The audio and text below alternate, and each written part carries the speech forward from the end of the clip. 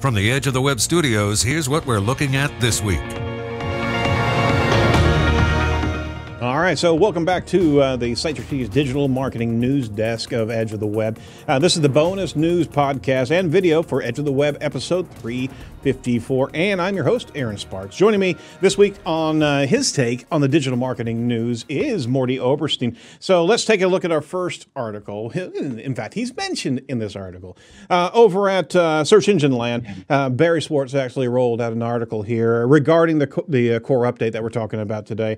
Google's May 2020 core update was a big and broad search data tools show. So on May 4th, Google began rolling out the May 2020 core update. We know it could actually take a couple weeks to actually fully roll out, but based on everything we've seen so far, it's a very large update. So Mordy, Barry actually tied you in there in the first reference. He mentioned a number of different tools that gives us the ability to be able to see volatility in the SERPs, and he reached out to you, and you called it an absolute monster.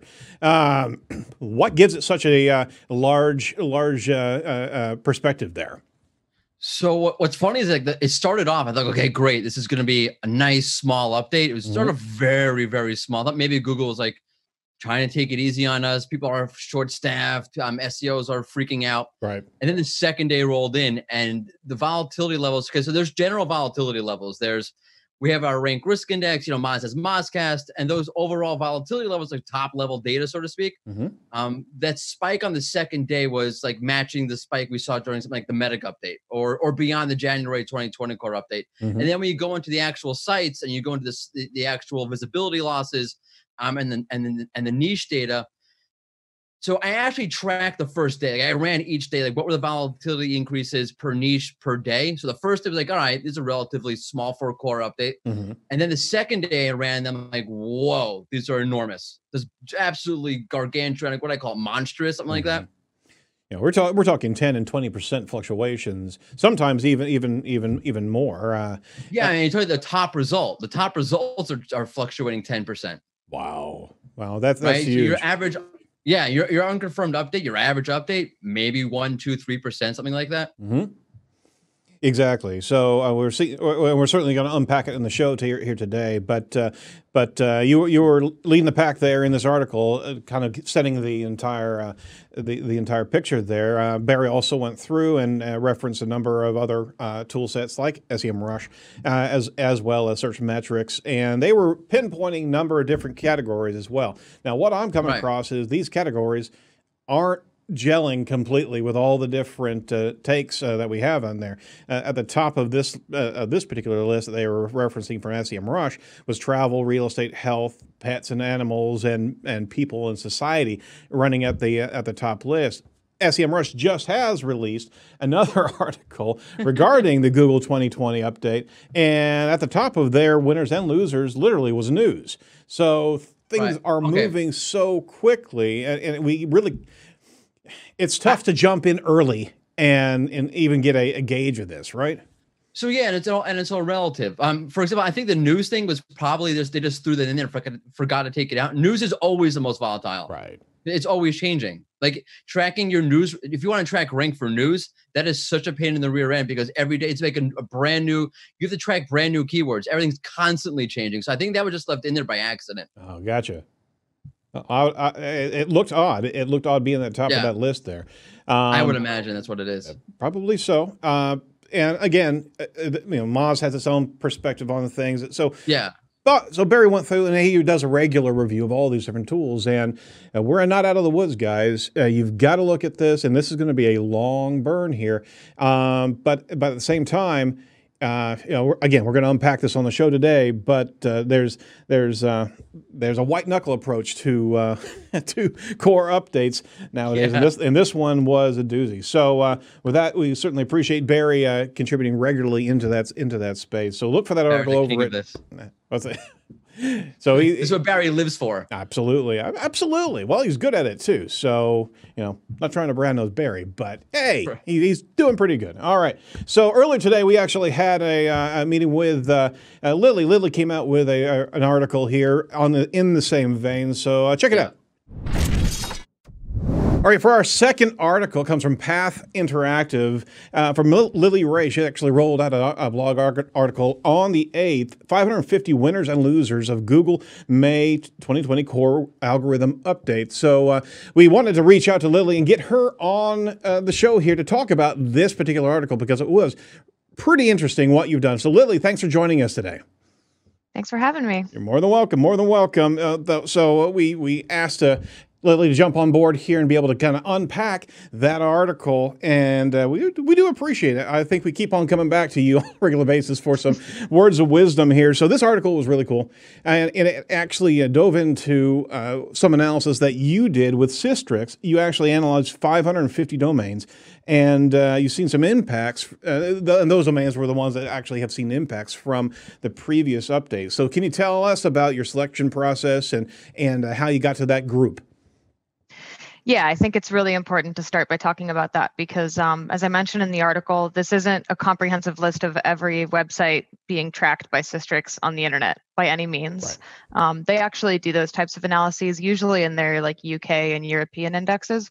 So I think they actually did publish last week like the overall biggest winners and losers in the UK. Oh, cool. So they have that on their site. But what I do is I have a handful of running lists of domains that I use for various purposes, primarily around analyzing the algorithm updates and like sites that I know are investing really heavily in things like EAT and optimizing to try to kind of keep up with what Google's looking for in its new algorithm updates.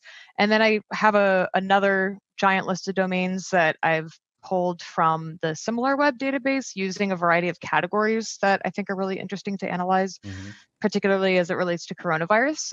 So I've recently published an article about that was focusing on those categories. So with this article, I basically just compiled a lot of the sites that I know have been affected by recent algorithm updates, pulled in some of the information from the coronavirus article as well. So kind of gives us a somewhat holistic view of the different types of categories that are being affected. Absolutely, and you're seeing, and what you're doing is you're also looking at that topical, contextual series of changes that are happening that are so volatile. So you did a sampling from the 4th to the 8th, and what's your takeaway on? I mean, your initial, and by no means are we done with this algorithm update. It usually takes 2, maybe 3 weeks to be able to see what transpires. But your initial takeaways were pretty interesting. So lay it on us there. Yeah, indeed. And I am actually updating the numbers today. I'm probably going to continue to do that over the next couple of weeks, as you mentioned, because the 4th to the 8th is by no means a comprehensive picture of what's going to happen with this algorithm update. Right. But I think the biggest takeaway was that a lot of sites that have been trending pretty well over the last few core updates, or that have been seen as like good examples of what to look for with algorithm updates, are seeing declines this time. And on the flip side, there's some sites that have been hit negatively over the last few years that are now seeing some upticks. So I want to be careful to say like, oh, this site's doing something well and this site's not doing something well. Because I think what my perspective is that maybe like some of the signals that Google was looking for over the past core updates, maybe they've dialed back a little bit. So it's hard to say, but there's certainly some interesting like, oh, really? That site is not really that trusted, but they're seeing an uptick as of last week's update. So almost a reversal on some of those, yeah?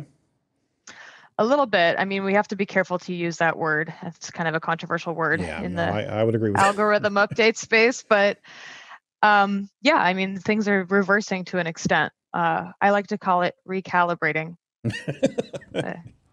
All right, that's a safe middle of the road description there. And so you referenced in your article a number of YMYL sites that were disproportionately affected. That's what you're saying is that there's a lot of volatility in that space. And we saw that from the August 2018 algorithm update, but even as late as January. So this is the first big update this year during COVID. So yeah, you have to take that into context because I mean, there's so much news. There's such a glut of news that it's been a race actually to get coronavirus information in front. And rightfully so, we need to be able to educate ourselves. Barry Schwartz actually chimed in. He just tweeted about the fact that local SEO doesn't seem to be directly affected in this space. There's just so that's interesting to be able to hear that particular take, local news and such. So. What do you think about the overall winners and losers? I know, it's too early to tell collectively, but can you name some of the winners that have come out of this particular update with some high percentages? Yeah, so there's definitely been some movement in like the rehab and recovery space. Mm-hmm. So addictions and recovery is one of the biggest winners. But again, we have to put it in context where I believe that site saw some pretty big declines over the last couple of years. So when we say they've seen a huge increase in visibility, it doesn't mean they've necessarily gotten back to where they were before they were hit a few times. Same is true for WH Foods. I don't exactly know how they pronounce it. It might be Whole Foods or something, but it's not the actual Whole Foods. It's whfoods.com. It's like forgot his name, but it's like a guy that talks about food and nutrition. And he's been hit by a lot of the last few core updates, and he saw a 56% increase this time. Wow. Yeah. So, and there's a handful of things like that. So it's, as you mentioned, it's really, really hard to analyze because we're seeing a lot of shifts in demand take place because of coronavirus. Mm-hmm. So a lot of things are shifting online, including like alcohol meetups and AA and things like that. There's definitely been a big shift towards people searching for recipes and food delivery and grocery delivery. So that's also changing, search behavior. So it's really hard to separate this algorithm update from what we're seeing with coronavirus. I think there's a lot of overlap. Right. However, I think one of the most salient things that took place last week was like news was affected. Mm-hmm. I'm seeing a lot of like either super liberal or super conservative sites that have seen huge changes in visibility, and it's not in one specific direction. And then there's a couple fact-checking sites. So there's Snopes, and then there's Media Bias Fact Check, which basically are like the police of online news publishing. And both of those sites saw declines, which is pretty interesting. That is interesting. So, we were having a look at that as well, and there's a lot of fluctuation, and it doesn't seem to be picking in one particular partisan viewpoint or another. It's just, are we in the space that this algorithm could very well possibly be an update tied to the topical nature of COVID? Search patterns have changed, consumers have changed.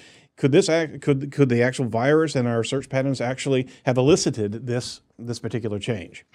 I was thinking about that, especially in the context of things reversing. That was like my first conspiracy. I was like, maybe Google's trying to be nice to people that have had a really hard time over the past couple of years. I mean, that's a really they've never confirmed that they do anything like that with these updates, but that was my first kind of like hunch. Mm-hmm. But also, I think like in the case of Snopes and Media Bias Fact Check, what I found interesting was I started to dig into the keywords that they used to rank for that they're not right now, or rather that they got pushed down a little bit. So in the case of Snopes, for example, they have an article about coronavirus conspiracies. Mm-hmm. And a couple of weeks ago, they were ranking really well for it. But I think those topics got so popular that people like Reuters and CNN started to write about it. So it's not like Snopes did anything wrong. It's just that they got pushed down by CNN and Reuters. Yep. So, I mean, the fact that there's so much news happening, and Google they've admitted a couple of weeks ago, or they've confirmed, like, we're actually really focusing on specific publishers as it relates to coronavirus, local news in many cases. For example, if you are a local news publisher that doesn't use AMP, they're actually allowing you to be in top stories on mobile. They're letting you be in the carousel too, aren't they? Yeah, so they're making exceptions if you publish trustworthy coronavirus content. So I think that could totally be something that's happening. So is this a example of something in the near future after everything subsides? Are we going to be looking at updates as trending topics and trending consumer patterns emerge? Are we going to be seeing a different type of update based on that? I don't mean to go conspiracy, but I mean, if this is a behavior that's directly contextually challenged it could very well be that different shifts in news and different consumption patterns could actually trigger another update just to be able to recalibrate, like you're saying. Yeah, I think it was something that we were already seeing happen organically, just based on how Google's current algorithms work. Yep. And like I've talked about in a previous article, like they're prioritizing the things that are meeting searcher intent and what searchers are looking for without necessarily typing, I want a virtual hangout or I want an online class. If they type class, they meant online class because that's all they can do right now. Right. So maybe this algorithm update was supposed to be like, we know that consumer behavior has changed, and so we're going to reward or surface the sites that are best meeting that intent. Responsive as an advocate for the consumers. Mm-hmm. Huh. Exactly. Maybe. I mean, it's hard to say. Again, it's only been a few days, but it seems like that might be a logical use of Google's updates right now. Because it's a weird time to roll out a big core update. Yeah, and that was the last point. And I want to be respectful of your time, but that was the last point. We're really rolling out an update right now during COVID. I mean, there's a good bit of noise in the SEO channels of really right now. I mean, for businesses trying to hold on to online e-commerce and online business, there's certainly going to be a rush to figure out, did the bottom drop out of my rankings? I mean, that's a pretty tough time to be able to even respond to an algorithm update like that, right? Yeah, I totally agree. I mean, for my clients that have seen declines as a result of this update, it's like, you've got to be kidding me. It's the last thing we need right now. But, on the contrary, there are some sites that I'm sure are very, very happy that this update took place. So it's a toss-up. Tough situation, yeah, as always. All right. Well, Lily, thank you so much. We're certainly going to keep a watch on your articles and the additional articles as you update the data. So ping us, let us know. But if there's anything else we can do for you, kudos on you getting that article out. You're actually ranking right there at the top of the core update searches. So thanks so much for joining us today. Yeah, thanks for having me. More than welcome. Have a good one. All right, so for our third article, it comes from Impact, from Vin Gaeta.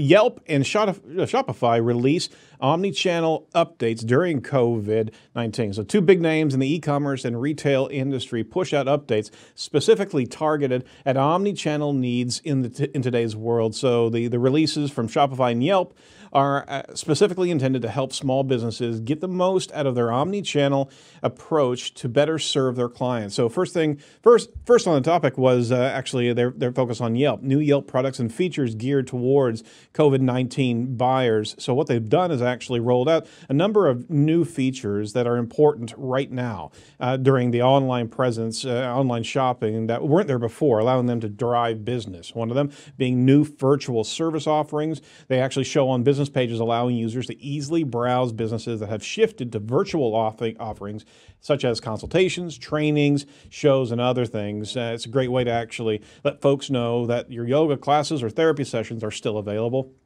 They also have a Yelp Connect, which launched in the fall, that actually has been updated to be free for eligible businesses to better communicate with and share updates with their consumers. So there's some new business highlights in there as well that it can display on the business listing that illustrate how you're still doing business. So there's gift cards during COVID-19, delivered during curbside pickup so a number of key things that we're now getting used to here during this COVID are available at Yelp. So Mordy said something pre-show that was pretty insightful. So what's your take on the Yelp's configurations here? Well, the Yelp thing reminds me of Google on the local panel or the local service ads even, right? There's constant labeling, constantly updating, constantly adding new information. Local service ads, they now have accommodations, right? So all of your COVID-19 accommodations, you can list them. Like we offer curbside pickup, or our drivers are wearing masks. I'll leave it by your door. So that seems very much Google-esque, which I know will probably piss off a lot of Yelp people if I said that. Or I just did say that. But who knows? I mean, Yelp could have been working on it for a long time before Google. So. Right. No, well, yeah, it's definitely good stuff. It is, and we give kudos to Yelp for adjusting to be able to help their Yelp customers. But you're right, is that this local business engagement from a property management standpoint is really coming into its own. I mean, local Google My Business have been there and is giving us more and more tools. But now a lot of these other platforms are starting to give these new utilizations for us. So keep aware of that, guys. If you're in Yelp, go to your Yelp setting, because I guarantee that you get in there, you're going to get some traffic or get some interaction with your customers. Secondly, on the docket here in this article was a focus on Shopify's POS. It's designed to actually improve the Omni-Channel efforts. Now, they had actually relaunched this point-of-sale system, and they intend it to better assist the brick-and-mortar locations in pushing towards Omni-Channel business. So check this out. The release aims to help merchants stay flexible and resilient in the face of challenges to their business today and ever-changing retail landscape ahead, according to Shopify's announcement. So they go on to say that merchants who connected their online and in-store sales with Shopify POS saw revenue increase 30% year over year, fueled by, in part, the merchants who adopted buy online and pick up in-store, as well as local delivery. So I tried to go through this article, Morty. Right. And I really didn't know what I was... hire this guy. Yeah. Whoever wrote this, I want to hire them. I mean, we appreciate it, but there was this. We didn't even see what the actionable items are. It kept on. Yeah, just there's the image there. Like the image there shows you nothing. What is that? It's literally a POS tablet and a POS smartphone. What are the additional functions? I can't. Boxes, lots of boxes. You get more boxes now. It's great material design, but I guess we get more boxes, and you can schedule certain things for online pickup. We didn't get to the meat of the matter on this particular section. Although it sounds really good that something's happening from the Shopify POS. I mean, good. It's businesses are gonna they have a good stat in there, 30% more whatever you get from this. All right. By the way, how do they know that? Like, how do they figure that out? They just launched this thing. No, whatever. Okay. All right. Yeah, exactly. I have no idea. So we're just going to move along here. All right. So we do have our Google update, and this is going to springboard into our conversation with Mordy today. Here's the update for you. May 4th, 2020, day that lives in SEO infamy right now. It's a big one. It's a wallop. Google rolls out hundreds of algorithm changes each year, and whenever they go to a core, we're all watching this. So Danny Sullivan, Google Search Liaison, has confirmed that a core algorithm update was rolling out on May 4th. Google has been one step ahead of the SEO community when it comes down to naming these updates, and now they're actually going generically of just month and year, evidently. I still think this is the Force update. It's got to be. Yeah, I mean, it's May the 4th. It's got to be. I know people are very upset about that. Very upset. We just know. But you know what the problem is? When SEOs do stupid things like name it Florida 2. Yeah. Because at the same time as PubCon, where Florida 1 came out, even though that the structure of it had nothing to do with Florida 1, that's where the problem comes in. We did it to ourselves. We did do it to ourselves, but what we don't know is this a Jedi update or a Sith update? That's what it's always a Sith. It depends. Wait. Google has anything like Jedi going on with it? I mean, can I say that on air? You absolutely can. We'll edit and post. No, absolutely. A giant billboard. Mordy said this about. So there's certainly some previous core updates and everything. We're holding on to everything. I just want to throw some screenshots up on the video, as well as certainly reference that in our show notes. SEMrush actually had a very high volatility at 9.4. We hadn't seen one of those since the days of Medic. We had Mosscast running there at a high 112 degree weather pattern there, and Cognitive also shows us a good deal of volatility, and that was also before the beginning of the month, as well as very high volatility during the May 5th and 6th. And there's Rank Ranger. And Rank Ranger certainly has an extreme view of the volatility here.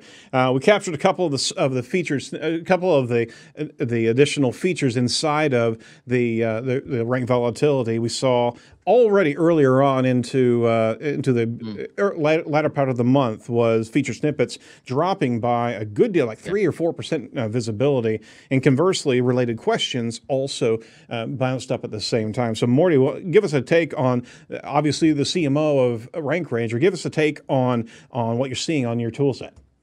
So I'm going to confess something. Yep. I've been so digging into the actual the update itself that I have not checked the SERP features from the current update. I'm breaking news to Morty. It's heretic. But you see there though. Wait, I will redeem myself. All right. What you're seeing there, those uptick or that uptick on the related questions, or people also ask, right? Because we can never agree on names in anything, right?